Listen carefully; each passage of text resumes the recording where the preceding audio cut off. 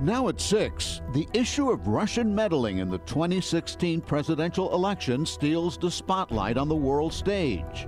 President Putin, he just said it's not Russia.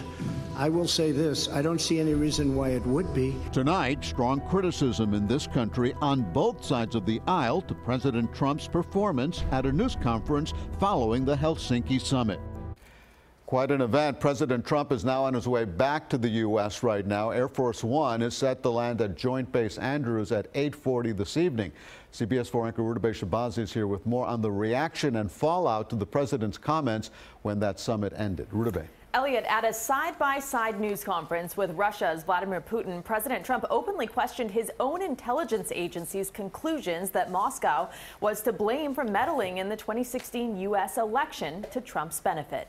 Thank you very much. President Trump said the U.S. relationship with Russia has turned a corner thanks to his face-to-face meeting with Russian President Vladimir Putin. Our relationship has never been worse than it is now. However, that changed as of about 4 hours ago. While the two had many issues to talk about, including nuclear proliferation and Syria's ongoing civil war, Russian meddling in the 2016 election dominated their joint appearance. My people came to me, Dan Coates came to me, and some others. They said they think it's Russia. I have President Putin. He just said it's not Russia. I will say this, I don't see any reason why it would be. President Trump again criticized special counsel Robert Mueller's investigation after recent indictments pointing to Russia's direct involvement. I do feel that we have both made some mistakes. I think that the probe is a disaster for our country.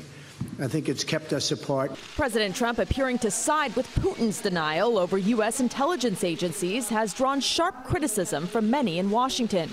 Former CIA Director John Brennan responded on Twitter, calling the press conference, quote, treasonous, and claimed the president is, quote, in the pocket of Putin, unquote. Putin was asked about his preference in the last election. He dismissed allegations Russia collected compromising material on the president, but said he did want Mr. Trump to win in 2016. Yes, I did. Yes, I did. Because he talked about bringing the U.S.-Russia relationship back to normal. The Russians are jubilant about today's meeting. Foreign Minister Sergei Lavrov called it, quote, better than super.